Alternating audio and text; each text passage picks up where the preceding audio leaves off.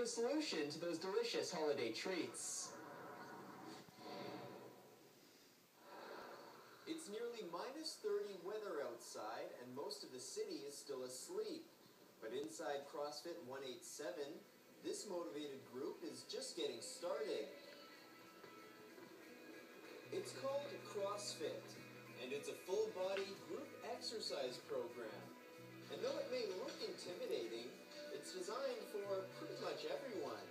The intensity that is put in is done to what you're able to put into it. So we do have our fitter athletes that are, going faster, doing the full weight, and then right beside them we have our 60-year-old older gentlemen doing less weight and just going as hard as they can possibly go, right? So it's everybody's working hard together, but everything is scalable to what your level is. You can just come and start and do it, and you just elevate your skill level every time you come. You're only challenging yourself, so you don't worry about what everybody else is doing around you.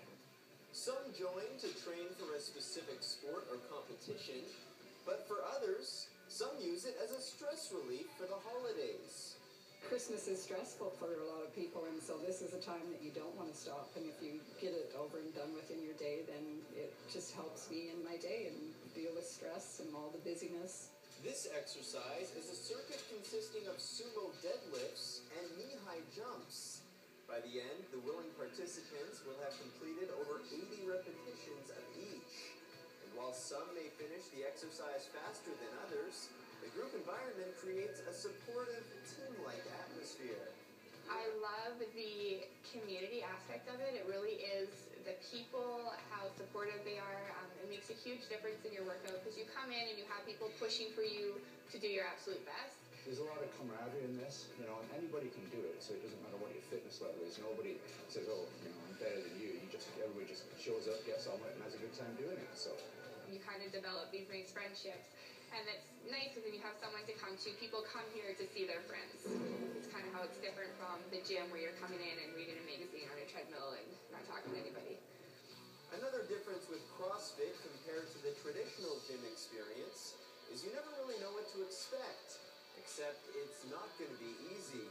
You're always doing something different, always challenging your body. There are always more goals that you can set. You're never going to reach the top of your CrossFit kind of career. You're going to always be able to push more weight or do more reps. Every time I come, there's something new I can do or heavier weight I can lift, and that's motivation right there. It's different every time you show up. You look at the wall, you see what the workout is, you go, Christ, I can't do that, and then you do it anyway. So it's always a challenge. It's never the same thing twice. So.